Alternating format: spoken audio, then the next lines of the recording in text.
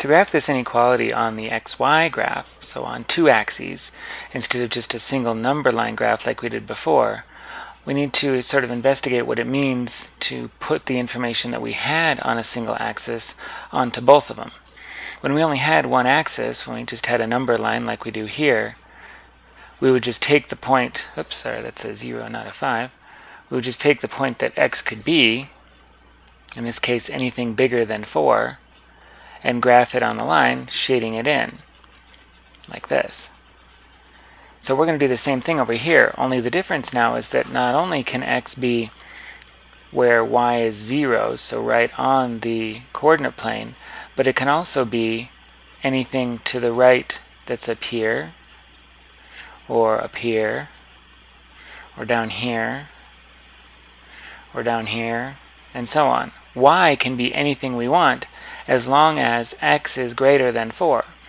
So instead of just having a single line going to the right, we're going to have a whole shaded area. It's going to look like this.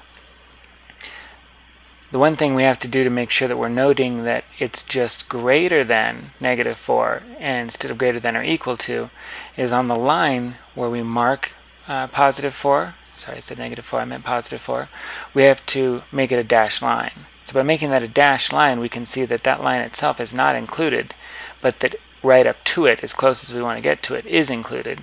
And then we shade everything to the right here to show that all of these numbers over here to the right are included.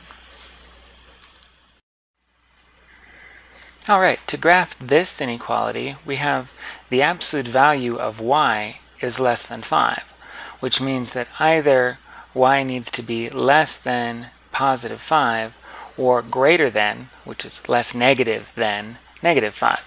So it tells us that y needs to be between -5 and +5, less than +5 or more than -5. So what we need to do is draw a couple of lines here. We have 1, 2, 3, 4, 5. There's y equals 5, and there is y equals -5. So what we do is draw a dashed line at both of those places, like this, to show that those are our markers, and then we do the dashed line to show that those actual points aren't included, and then we just shade everything between them, like so, to show that all the numbers between -5 and +5 are included in this graph. And if you like to see it a little more accurately, there we go.